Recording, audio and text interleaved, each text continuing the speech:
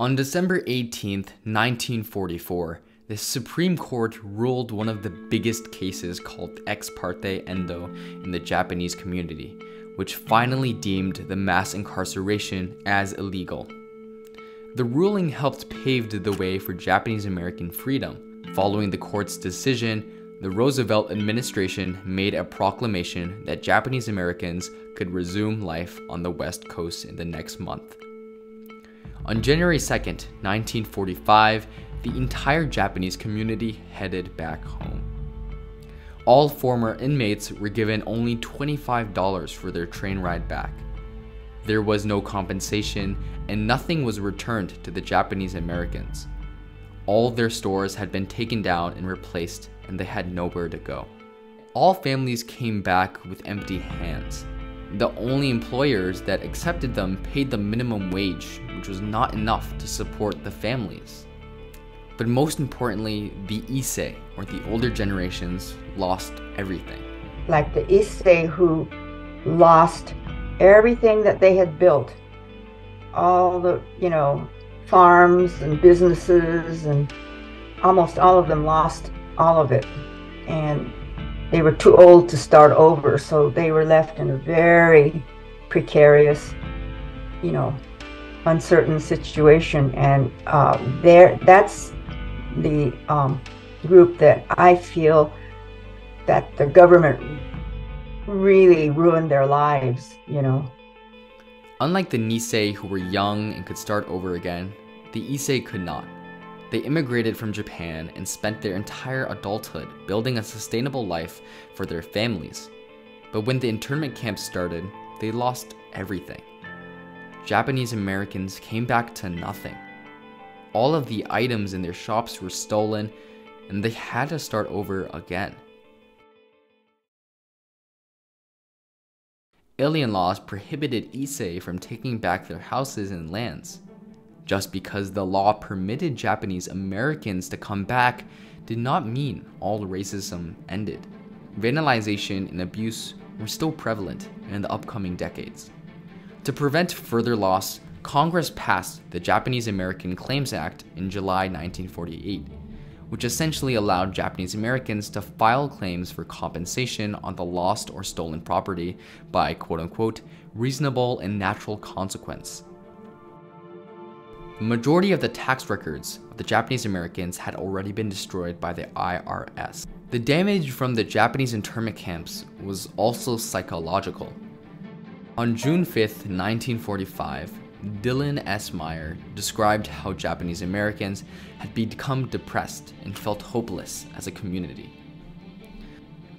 Both Chizu and Paul had told me that after the camps, the majority of the older Japanese Americans could be diagnosed with a mental illness. Many Japanese Americans had been divided so much that the traditional culture was no longer rich in the younger generations. By the time the families got out of the camp, anything that, the culture that we had, the traditions that we had, all that kind of stuff, it's gone. This called for a change.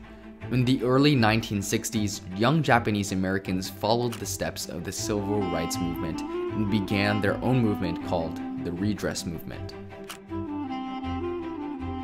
The Redress Movement advocated for more compensation. In 1976, the movement saw its first success when President Gerald Ford claimed that the internment camps were wrong. But this was not enough.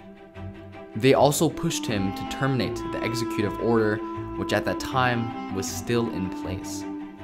In 1978, the Japanese American Citizens League, called JACL, which was consisted of younger generations, asked for 3 measures to be met. The first was that $25,000 was to be given to all survivors of the internment camps. The second was that the Congress would acknowledge the crime the US government had done.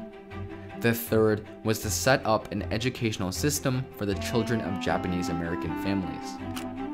From 1980 to 1983, the movement pushed the Carter administration to condemn incarceration as unjust and motivated by racism and xenophobia.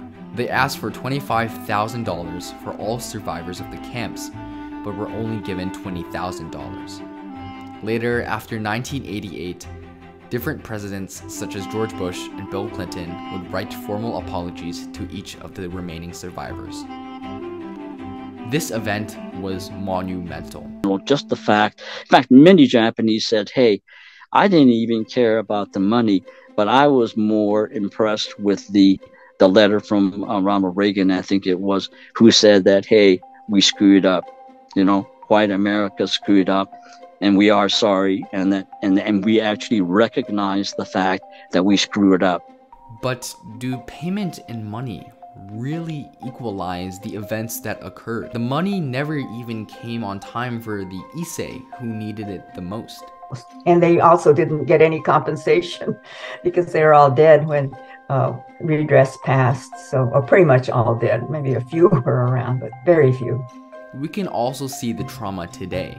The model minority myth is a great example. The model minority myth is one of the most prevalent myths among Asian Americans. The model minority myth boxes Asian Americans into a couple meek characteristics, such as shy, academic, and leaves no room for other interesting or unique characteristics. Many believed that the model minority myth actually originated from the Japanese internment camps. This was because many of the Japanese American survivors actually advocated for the Japanese American community to be silent in order to prevent the same event happening again and to prevent themselves from being called enemies.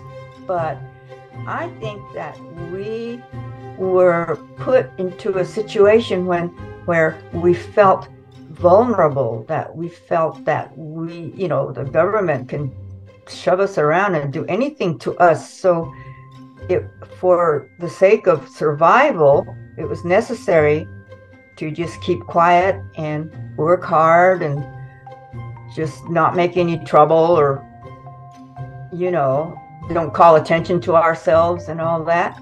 So that was the traumatizing effect of camp for a lot of us, I think.